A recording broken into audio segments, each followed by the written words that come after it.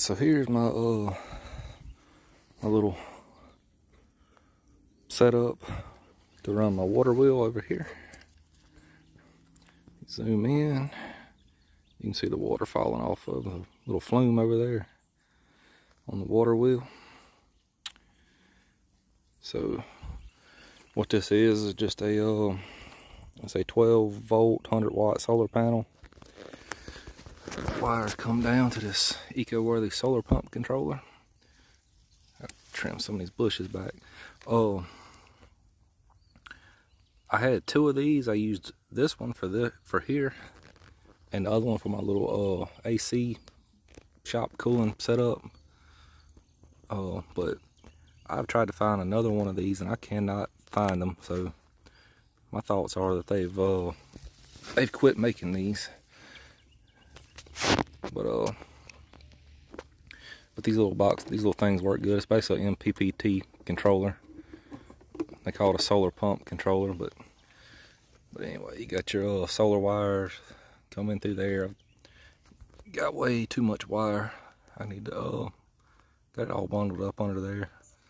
But it comes down through here and through there, power in. Then your battery hook up goes to this. It's a 10 amp hour battery in these boxes, comes with them. You could add an external battery, larger,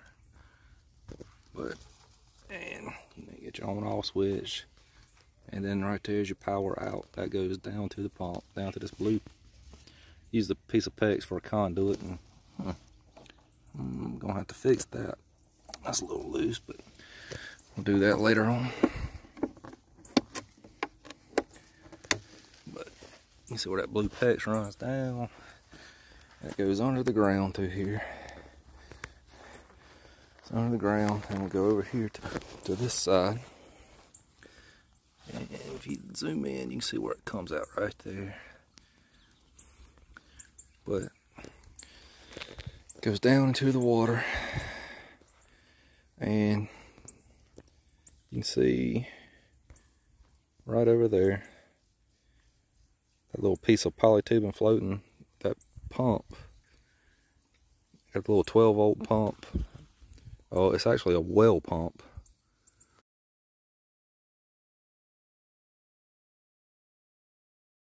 But it works just as good. I got it tied to a milk crate to where it sits off the bottom a little bit. Got it standing upright, in the upright position, just so it doesn't lay over in the dirt and get clogged up with mud and silt. So it's standing upright. Your polytubing comes up, runs through there. I'm gonna sink that tubing later on, because I don't really like that just sitting out floating like that. That's a good way to snag a fishing hook. But anyway, it runs over here, and I'm gonna run it along these banks here, but I ain't this old frog. I'm scared to poo at him. But anyway, that's the line there floating, which I'm gonna pull that back over here to the bank and anchor it down, sink it, basically do better than that.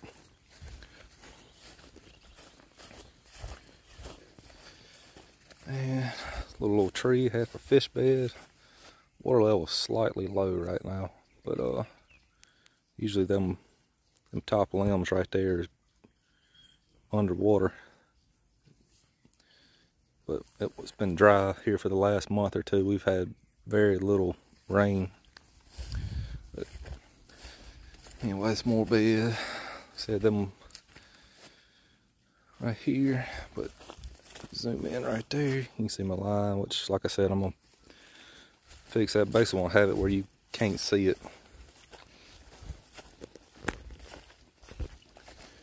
And then this goes over here. That is a willow tree section.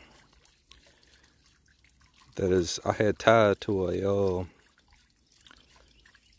a brick, and it was sunk back over near about right in there. So I guess it has come loose. Obviously didn't tie that very good. That's kind of baffling.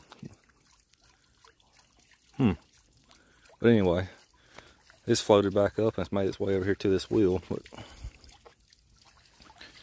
But it's a little homemade wheel setup.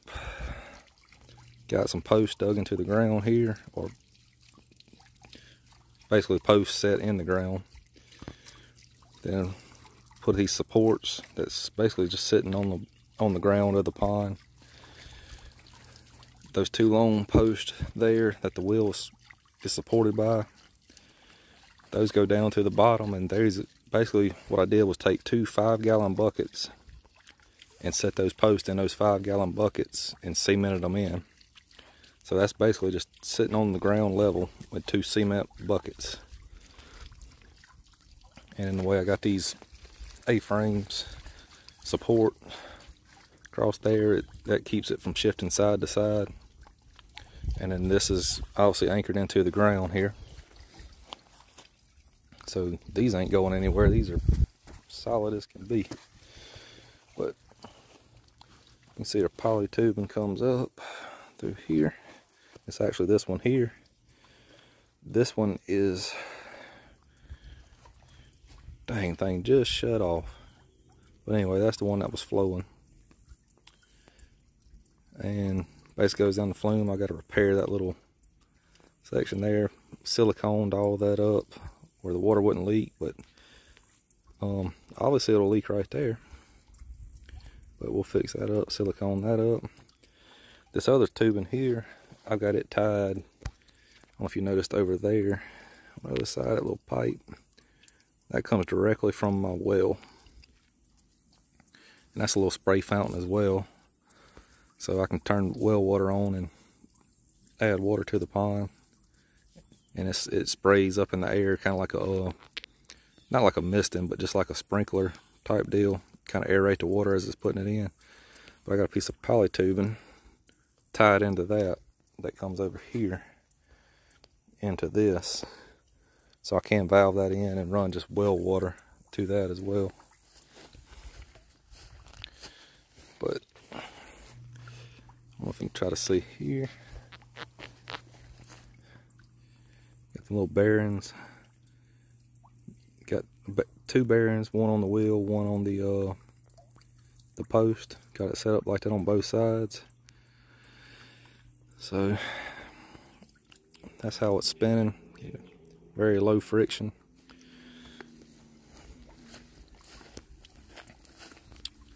But basically it's a nice little decorative piece that circulates the water and adds a little bit of aeration.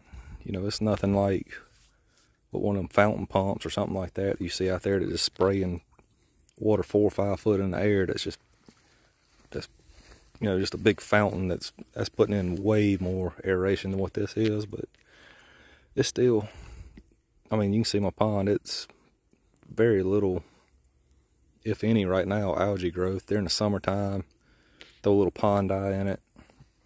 And with this right here, I have very little, or if any, algae growth.